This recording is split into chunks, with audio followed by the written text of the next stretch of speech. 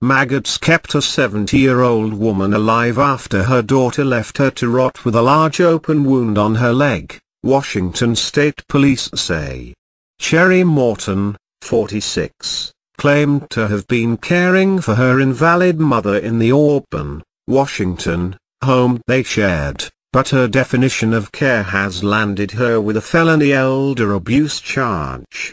Police and medics found the elderly woman stuck to her bedding with a gaping, maggot-infested sore on her leg, large piles of garbage in the home, and a strong smell of rotting flesh, feces and ammonia pervading the premises, CetalPie.com reported.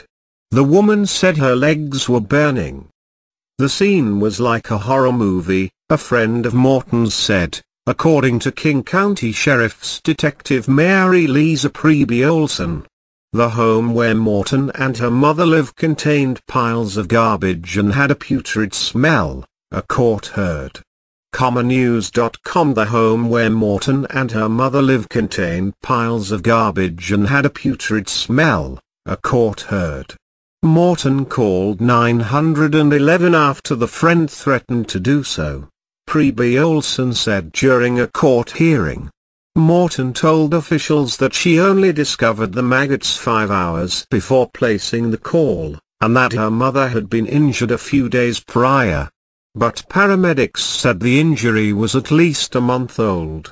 The hundreds of bugs may have saved the woman's life. The maggots may have helped keep her alive due to the fact that they were eating the rotting skin that was infected and helping to slow the infection, Preby Olson said.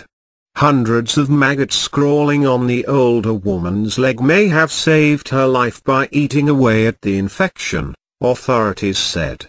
Hundreds of maggots crawling on the older woman's leg may have saved her life by eating away at the infection, authorities said. Morton told police she changed her 400-pound mother's diaper and bedding and used shaving cream to clean her. The mother said she was well cared for by Morton, Preby Olson told the court. She said in the hospital that her care at home was fine, Preby Olson said. However, she did not understand that maggots eating her flesh was not good care.